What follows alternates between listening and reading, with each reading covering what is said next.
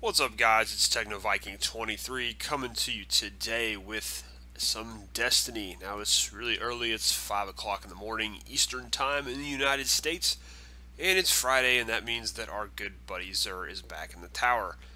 So today we're going to see if Xur can continue his good fortune that he's had the last couple of weeks. It's been a really couple of good weeks for Xur ever since it was revealed that his inventory was predetermined and was being leaked, despite what Bungie had said. And they kind of had him have some good weapons for a while. So if you guys are looking for Xur, he's actually hanging out in the tower over in the area by the speaker. He's off to the left here, all the way in the corner. Just look for all the blue names as usual. And let's see what Xur has brought this week. And it looks like Xur is back to his old ways. But there's a couple decent armor pieces here if you are looking for some, so let's just get right into it. First off, we're going to start with the Glass House.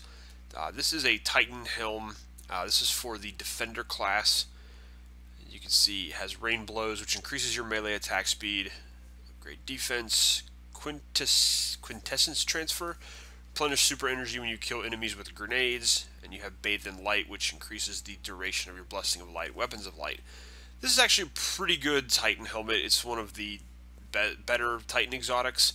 The only thing I don't like about this is it looks like a third grader designed this with some crayons, an art class, and it is that nasty green color. That only goes with about one shader, and that's the Glowhue shader that you get from doing hard mode Crota. But if you can stand your Titan looking pretty terrible, then that's a good good helmet to wear. It's not quite as good as Helm of Saint 14 for the Defender, but it's a very good Defender helm if you don't have Helm of Saint 14. Alright, Hunters, you get the Don't Touch Me gauntlets. Got Discipline of 83 on these. Taking damage from a melee attack makes you briefly invisible, increase your reload speed with special weapons, and increase super energy gained from killing minions of the darkness. These are actually a pretty good Hunter exotic if you don't have anything else.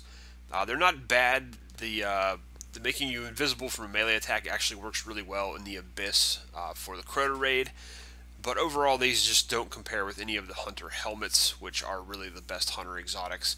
So, if you've already got a Hunter helmet, I would pass on these. But if you're looking for your first exotic as a Hunter, these are you could do worse than these. These are actually halfway decent, so not too bad. Warlock, we get Sunbreakers again for what seems like the millionth time. These are basically for the Sunsinger. You see Intellect of 85. These increase the duration of your Solar Grenade, which is okay, not a great perk. Increase your reload with special weapons, and melee hits replenish grenade energy.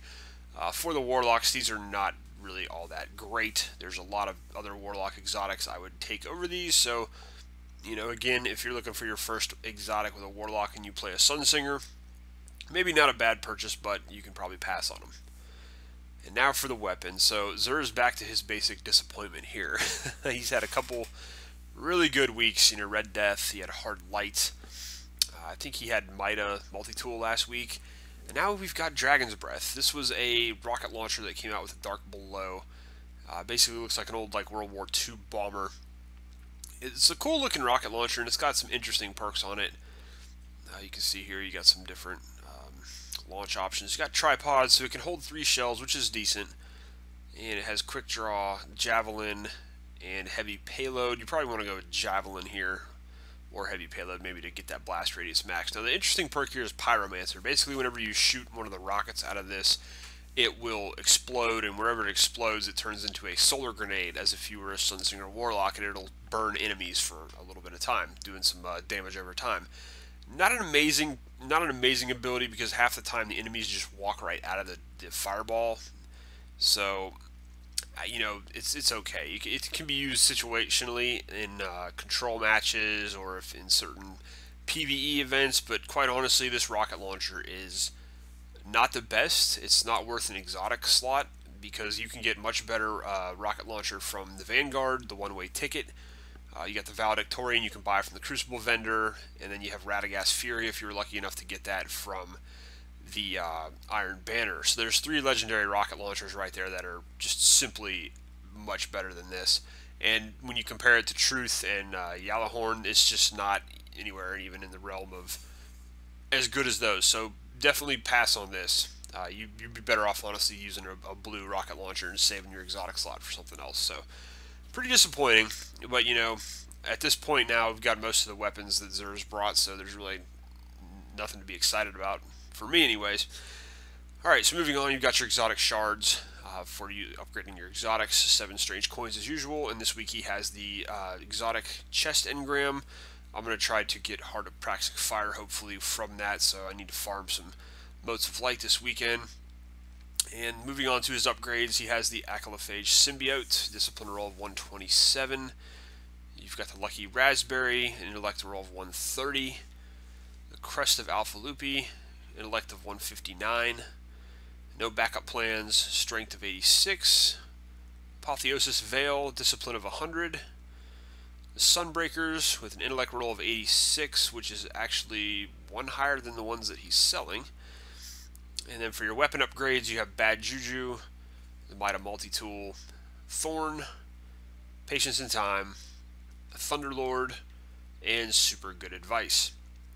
And moving on to curios, you've got Pulse Rifle Telemetry, Fusion Rifle Telemetry, Rocket Launcher Telemetry.